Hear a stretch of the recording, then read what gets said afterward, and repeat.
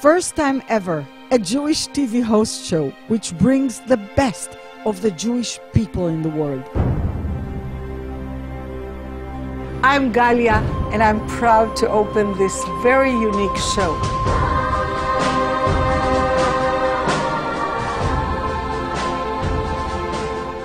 Creating a positive correlation between our mission and the passion to tell the story.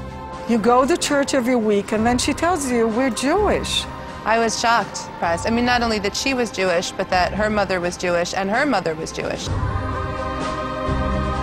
We would love to expose the world to what's good in us. Individual, exciting, touching stories. Do you feel the pressure to marry a Jew? For sure, but you want it also. I never wanted to marry someone that wasn't Jewish. People and organization, and Tikkun Olam. There's hundreds of volunteers behind me. Bedouins, Muslims, Jewish project that gives medical assistance, first life-saving aid, are able to provide more than 10,000 full meals a day. Child who came from Tanzania, she was practically dying. And last year when I was in Tanzania, I have my picture holding her baby, both of them with good heart. She looks so different. It's amazing to see that. Reaching hand to help others, heroic and outstanding events. What is J-Gooders? Jewish Gooders, people that do good. Each one of us has the power to go in and shape our future and make it better.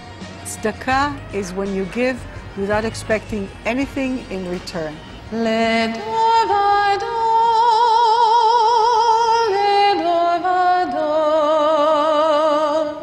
So much is being done, and so little the world knows about us. The city of Odessa, think about it, the mayor is Jewish. Aren't we everywhere?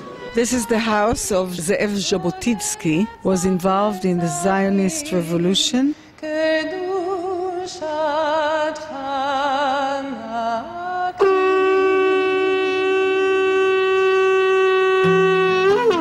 It is time to bridge the gap between Jews, Christians, Muslim, and the whole world. A lot of people, especially here in Israel, have some understanding of the concept of the Third Temple.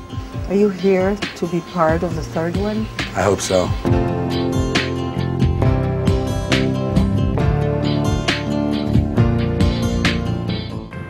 These are the walls of Jerusalem. You didn't create those. No, I didn't have the good fortune to create the walls, but a lot of what's around them. But first, we preserved many historic buildings here. They used to say that in the old city, 150 years ago, it was the markets where the Jews and the Arabs and the Christians and the Muslims all came together.